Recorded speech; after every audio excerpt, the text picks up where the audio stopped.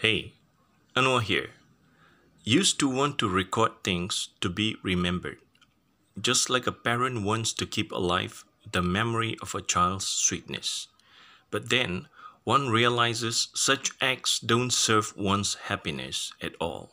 Instead, memories like that bring sadness.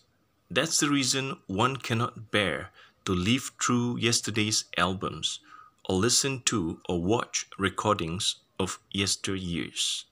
It's much better to leave memories as they are in one's mind and look up and forward and share what's inside with the world.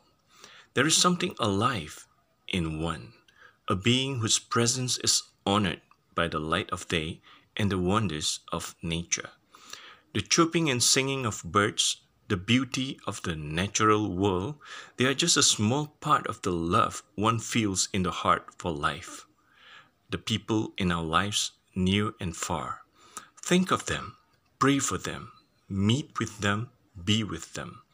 Do what makes one's heart sing. That would be the right thing. For the ones who find the heart is heavy, get some vigor into life and push that heavy rock out of the way.